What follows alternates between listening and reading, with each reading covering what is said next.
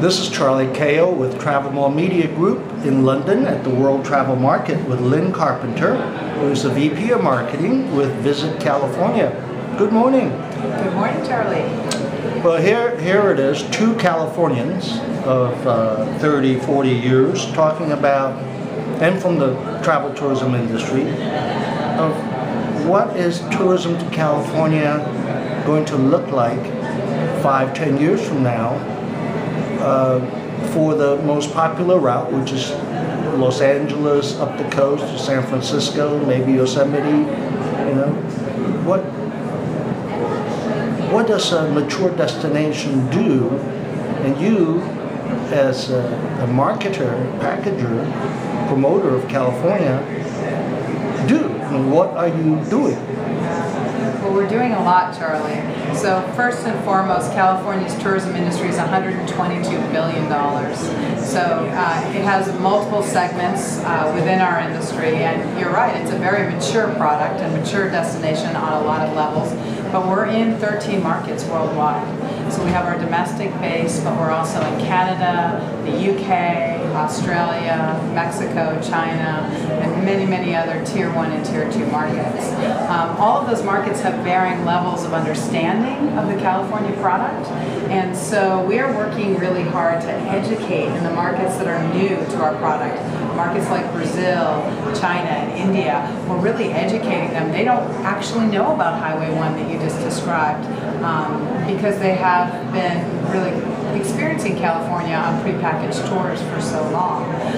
And so we've got a very different strategy in those markets. But in markets like where we are today, in the UK, this market's been coming to California for a long time. There's over 850,000 visitors from the UK and Ireland that come into California, and the economic impact of just this region alone is $1.3 billion. So what we do with a market like this is we think about the different market segments that may be interested in our product. So not just the masses. We've been in this market for 9 years talking about California and dreaming big in California, and that resonates really well. But we're really going after also the luxury consumer. And so we're looking at packaging up the offerings in California around super affluent and luxury offerings. This has been a big initiative for us this year. We focus domestically and in the UK and Canada on this initiative.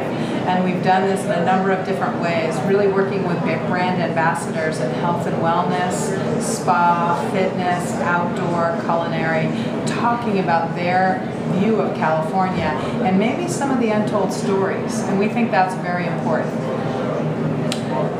Ah, very interesting. And while you were speaking, I was thinking of a destination like Los Angeles, and we know what the typical first-time visitor, even return visitor possibly, would visit.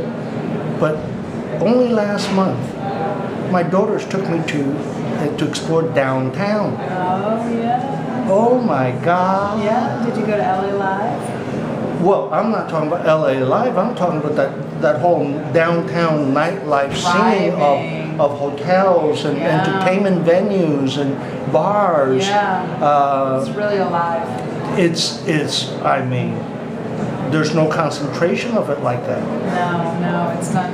They've done a remarkable job in the last 10 years. I've had the honor of representing and marketing California and seeing the evolution of that in the last 10 years. So I don't know. I mean, for a Californian, for somebody who lives in Los Angeles, the word didn't even get out to me to that extent, and it had to be. Yeah. So that's something else, opportunity. Yeah, it's a great opportunity. I think we've been talking a long time about the vibrant downtown culture of Los Angeles. I think a lot of people who come to Los Angeles also want to experience the beaches. The other thing, I don't know if you had a chance to see this, but Los Angeles is one of the largest concentrations of fine art and art collections. The Prague Museum just opened up this year, and so it's an incredible arts destination and rivaling some of the great art destinations in the world. Not everybody knows that. That's no, back to my daughters again. I know they go to a lot of art store, what do you call them, the exhibits, private exhibits and such, that, but that seems to have been a thriving thing for the last decade or so. Yeah, no, they've really invested quite a bit in the infrastructure around that. As a matter of fact, we met recently with the Getty to talk to them about some exchanges that they're doing with China and different installations. It's really remarkable sort of how much is taking place just in the arts community in LA. Stick to the UK market a bit, because my God, it's as you were describing, it's different. California's different for different markets. Yeah.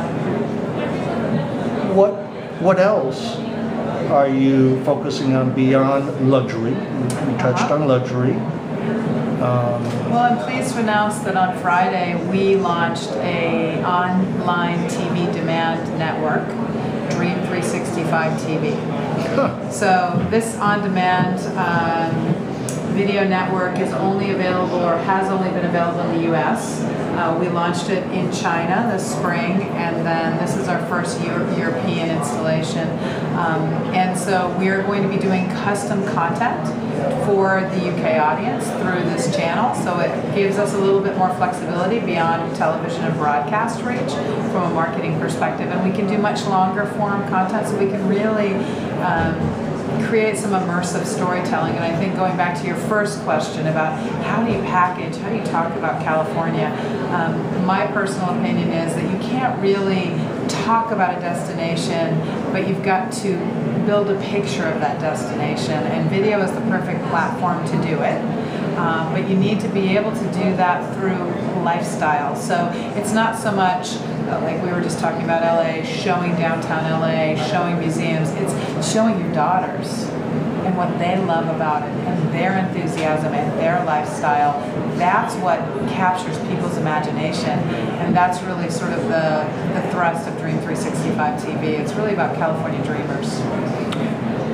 What else has kind of creeped up over the last decade or so, such as this downtown Los Angeles example? Has things evolved around San Francisco, or what else has popped up? I'd like to talk about San Diego too. Okay, let's talk about San Diego. Because you were looking at a picture of San Diego, but San Diego is one of my favorite destinations for a variety of reasons. But I think the food culture in San Diego has really evolved enormously. And I think they are also sort of on the verge or cusp of really having another international gateway with the Tijuana cross-border bridge. I don't know if you're aware of that, but yeah, so there's now a very simple way for people to come into San Diego on what's called the cross-border bridge. And so it effectively provides an additional gateway for them. And I think that's really going to open things up for them in a number of different markets. But San Diego is a thriving and amazing community, not only for the business traveler, but they've got an event there called Comic-Con, and you'll see on the Dream 365 TV network. Oh, I'm giving you a scoop. We're going to be launching that shortly, and it will be made for in the UK here as well. Lynn Carpenter, Visit California. Thank you very much. God, it's California. You could talk about it all day and not finish. I know, we didn't get to it all, but thank you very much, Charlie. I really appreciate meeting you.